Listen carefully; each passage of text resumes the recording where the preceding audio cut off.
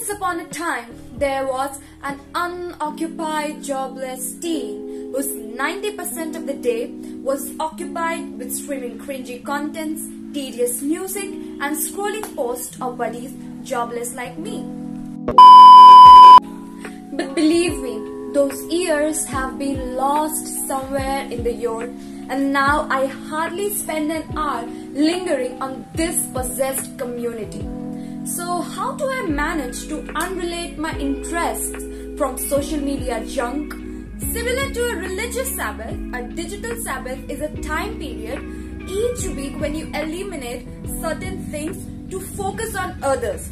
For example, you could eliminate all social media or all internet usage over the weekend to focus on maybe family, relaxation, mindfulness, and so forth.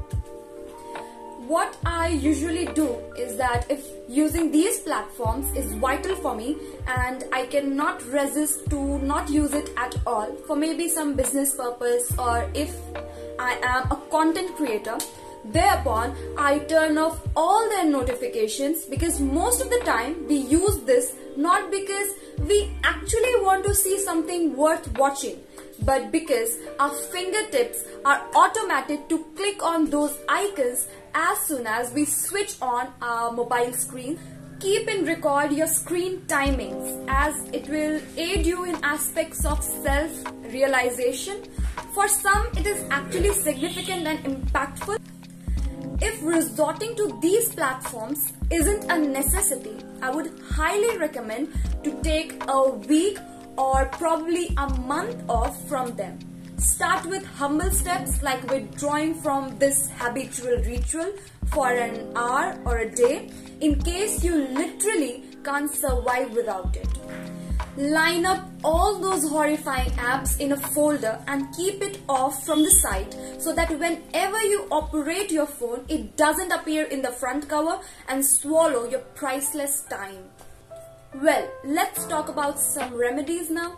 When we will follow the aforementioned steps, we will be entirely blank, and so our mind will try to process those previous habits of scrolling past the reels and the posts to drag us to the same zone.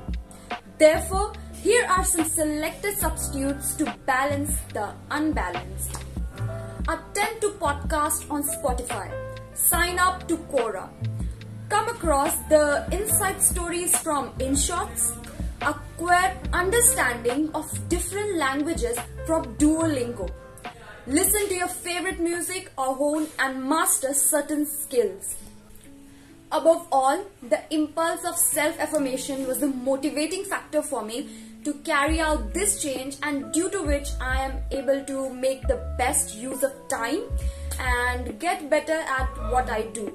One should possess the strong-mindedness before executing any purpose in their lives. Well, let's end this session of monotonous mantras, and I wish all the luck for outstanding changes in you.